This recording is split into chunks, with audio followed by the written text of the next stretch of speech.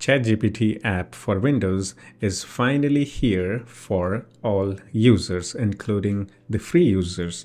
When this was first launched, only the premium users could use it, but now it's available for everyone, including the free users, and it has voice conversation feature. You can download this from the Microsoft Store. Just go there and search for ChatGPT.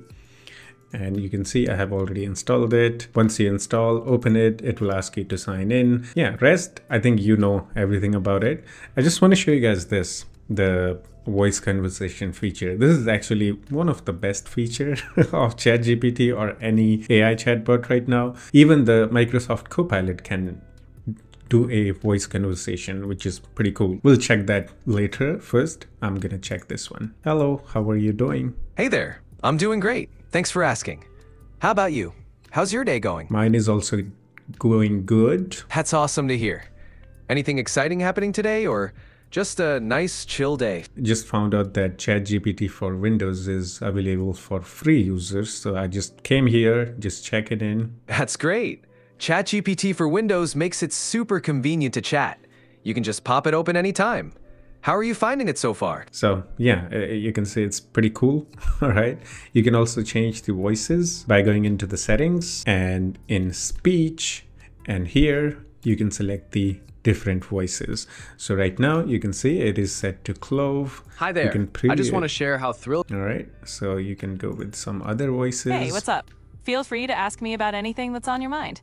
I'm ready to go. This one is also pretty cool voice. So you can do that and yeah, have conversation. Rest, you know the rest. All right. So let's try to create an image. I don't know if that's possible, but let's try it. A dog playing volleyball.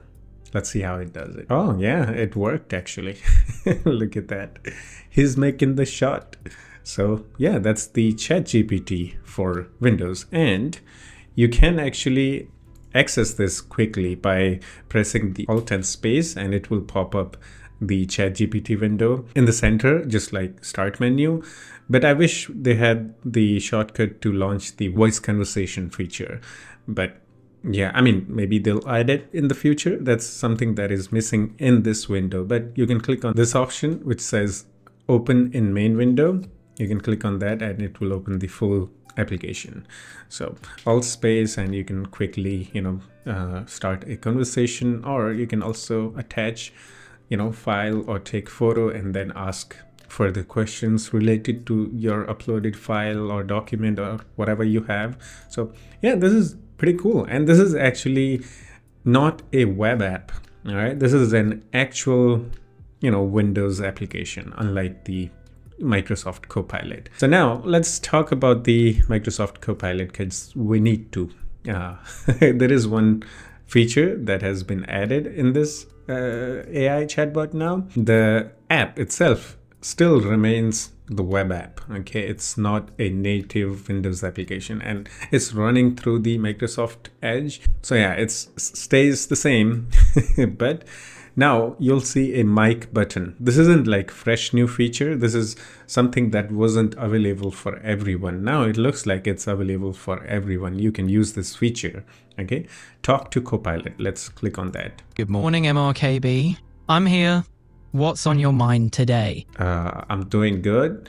It's not MRKB, it's Mr. KB. Noted, Mr. KB. Thanks for the heads up. So what's next on your agenda today? Wow, that voice is kind of, I don't know what to say. Well, it's like someone actually trying to talk to you. It works differently. I don't know what to say. Let's change the voices actually. Oh, we have 4 voices to choose from. Good morning, MRKB. How can I make your morning a bit brighter? No, I don't understand. Can I have like a little bit better Hey, voice? MRKB. How's life treating you today? It doesn't sound super realistic actually. It's not that, it doesn't have the good voices like in ChatGPT or Gemini. Good morning, MRKB. What's the vibe today? How can I make this morning a bit brighter for you? First, you need to correct my name. It's Mr. KB. Ah, got it. Mr. KB. My apologies for that. What's on your mind today? All right, let's be honest. This thing is kind of it doesn't feel right the way it talks, and maybe it's, I don't know. For me, it feels a bit weird. It's too much for me, I think. I prefer the ChatGPT or Gemini, actually. Yeah, whatever. I mean, if you like it, you can go with it. Yeah, we have the option. And also the voices are kind of not that good compared to ChatGPT or Gemini. Plus, quality of the voice is also really bad. New experiences can be pretty exciting. Anything in particular you're curious about trying? So, yeah, I mean, it's whatever.